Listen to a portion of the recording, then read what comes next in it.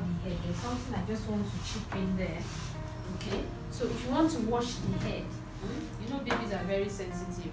When you pour water, make sure you just, when you put the soap, make sure you use your hand to be pushing it backwards so that it doesn't enter baby's eyes. Do you understand? So don't just say you are pouring soap, you pour water, and you are like an adult. Make sure you're using your hand to push it back. So when you are pouring water, the same thing. So that soap, just to avoid soap from entering baby's eyes. Okay.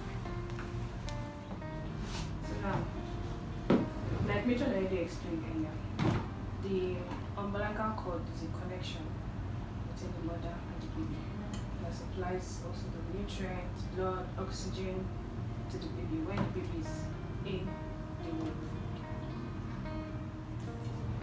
Alright, so the cord usually falls off within 7 to 10 days. It dries off and then falls off by itself.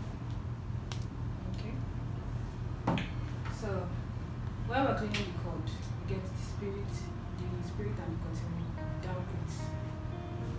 Damp the spirits in the cotton. Right. And then we expose, it's already exposed. You do it during bed bath. Either after bed bath or when you change the diapers. But you must have removed baby from water. Baby should not be inside water. Yes. Past the nappy. Just so it gets inside. And clean. That part The inside that is open. Mouth? The inside that is open. The inside that is open. The inside is open. Like The cord. Okay. Pass Pass what? Pass the nozzle. I said parts. Like Okay. separate it. Okay.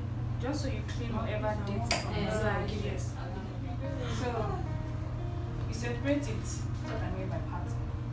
Then you clean the inside first. In a circular position, in a circular manner.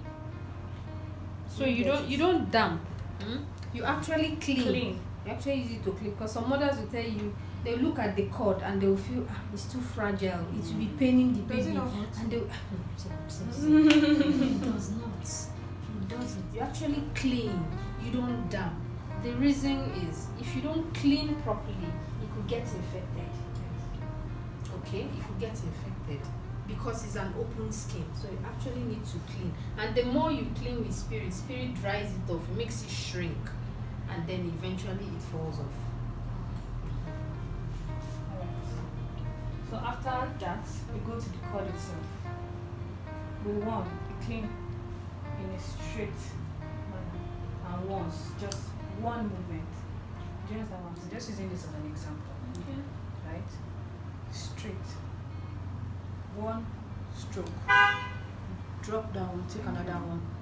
One stroke. Drop down, take another one. One stroke until it is clean. And that's it.